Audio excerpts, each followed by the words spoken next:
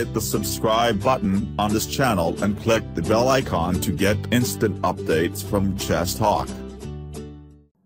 Hello chess friends and welcome to Chess Talk. Today I am going to share with you a secret chess opening trick to trap and mate your opponent in 7 moves only. This trick can be played by black against the famous Italian opening.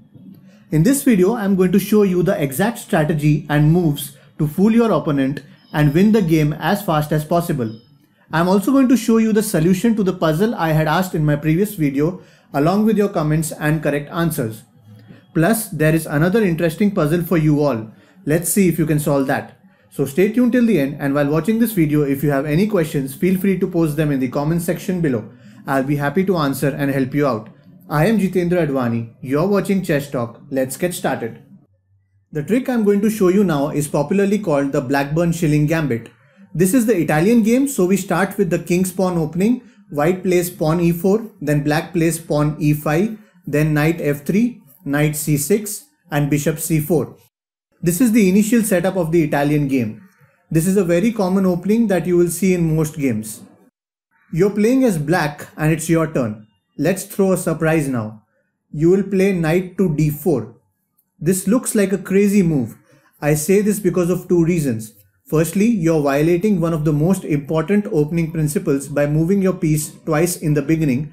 And secondly, you have left your e5 pawn unprotected. I'm sure white will be licking his lips after seeing this blunder made by you. If your opponent has not seen this trap before and he tries to be greedy, he will take no time and capture your pawn with his knight. Great, that's just what you wanted. Your opponent just got trapped. Now it's time to unleash your next surprise. You bring out your queen to g5, double attacking this knight and the pawn on g2. This seems like another blunder because white can easily save his knight by capturing the f7 pawn to double attack the queen and rook. If he plays this move, then he is gone. You will now capture the pawn and play queen to g2. White now has only one good move here. He has to prevent his rook from being captured by playing it to f1. Now it's time to finish off things. Black plays queen e4 check. The king can't move, and if he blocks with his queen, then it will be captured by your knight. So the only move left for white is to block with his bishop. And now comes the killer move. Can you spot it?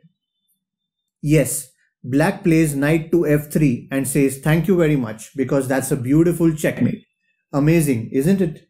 Now let me just go back and show you another common variation that you might see. Let's say in this position white, instead of saving his rook, captures your rook with his knight. Then from here you can take the rook with your queen and give check. The king can't move, so the only move white can play is to block with his bishop. Now your queen captures the pawn on e4 and gives check. White cannot block with his queen because of your knight, so again he will have to block with his bishop. Now knight f3 won't be checkmate because he can move his king. So instead you bring out your bishop to c5.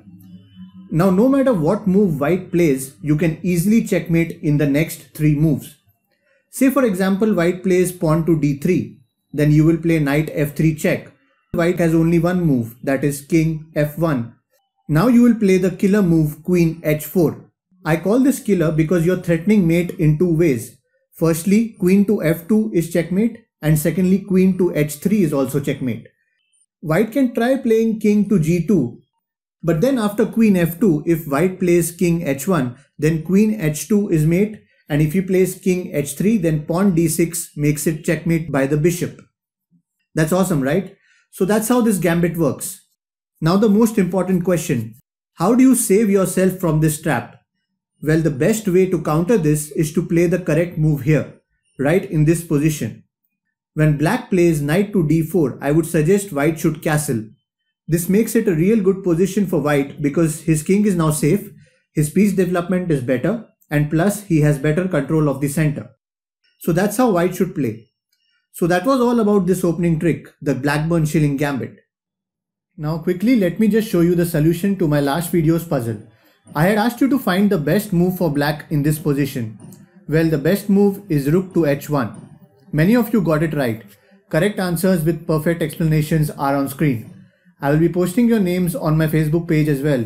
Do check it out and like our page for more such chess puzzles. So coming back to the game now. After this, white will have to capture the rook. Then black can promote to a queen and give check.